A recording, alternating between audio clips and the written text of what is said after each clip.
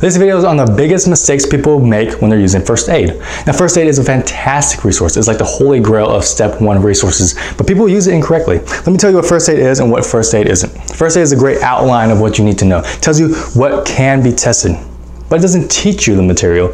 So it tells you what you need to know, but it's up to you to kind of learn the material on your own, using your different resources, pathoma, osmosis, boards and beyond, all that stuff, right? So it tells you what you need to know. It's up to you to learn it. Let me give you an example. If you look at the microbiome section of first aid, you'll see Clostridium difficile. You'll say C. diff associated with ampicillin, clindamycin, PPI, pseudomembranes, okay?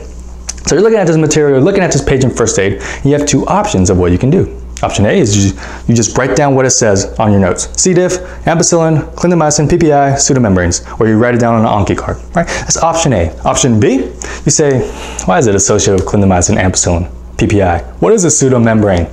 I'm gonna find out. So you do a little bit deeper dive, look into your resources, look on Google, you find out, oh, C. diff is associated with wide spectrum antibiotics because it can disrupt the gut flora, cause C. diff overgrowth, like antibiotics like ampicillin, clindamycin, wink wink. It's associated with PPIs because it lowers the pH in your stomach, can disrupt gut flora. It's called pseudomembranes because in the colon you see these yellow membranes, and they biopsied these membranes, realized they weren't membranes, they were exudate and pus.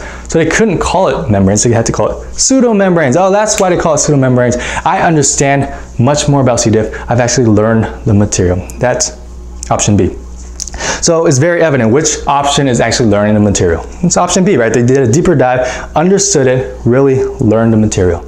Now, which option is more common? If you said option B, you'd be 100% wrong. It's actually option A. A lot of people look at first aid and just write down what they see on first aid and think that's learning. That's not learning.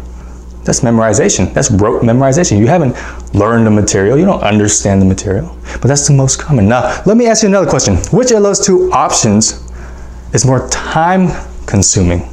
It's more time consuming. You might say, oh, it's a person that takes a deeper dive. That's going to take more time.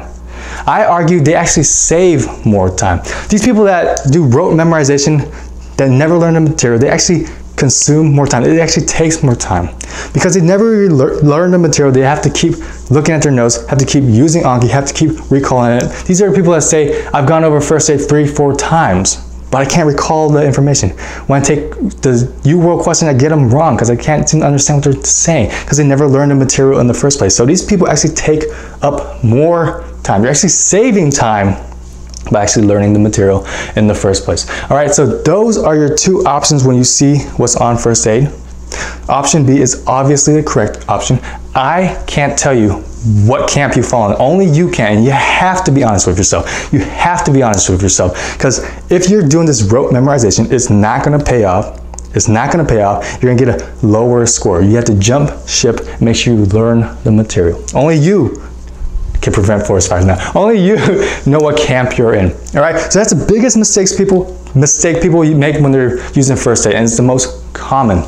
Now here's another thing that people ask me or they tell me. They say, my school curriculum doesn't teach the first aid. What do I do? Or they say, do you depend on your school curriculum to teach the first aid? Now the answer to that is no. Nobody should depend on their school curriculum to teach the first aid. Virtually no school teach exactly the first aid. That doesn't exist. It shouldn't exist. It's a medical school, not a book club, right? They don't gather you all together on Tuesday and say, hey, did everybody read page 200? Let's discuss that. No, it's a medical school, not a book club. So they're going to teach you some things in first aid, but they're also going to leave out some things in first aid. Now, you're confronted with this. There are two options of what you can do. You can do option A, where you say, oh, they taught me this in first aid, but they left this out. I'm going to just not learn the material. That's option A. Option B is saying, oh, they taught me this in first aid, but they also left this out. I'm going to take it up on myself to learn this material, use my resources and learn this material. Those are your two options. Which option is more common? If you say option B, you're very optimistic, but you're also very wrong. It's option A. A lot of people just don't learn the material. A lot of people don't learn the material all the way until dedicated study time. 2 years have passed. They still haven't learned the material. Only now when they're doing UWorld and practice exams do they realize, oh, they're missing a lot of material. What do I do? Help me, what do I do? I say, well, you knew that they didn't teach the material since the first day of lecture. It was up to you to learn that material that was in first aid. All right, again, only you know which camp you fall into, Camp A or Camp B. Make sure you fall into the right camp. Okay, first aid is a fantastic resource. You just gotta make sure you use it appropriately. Done.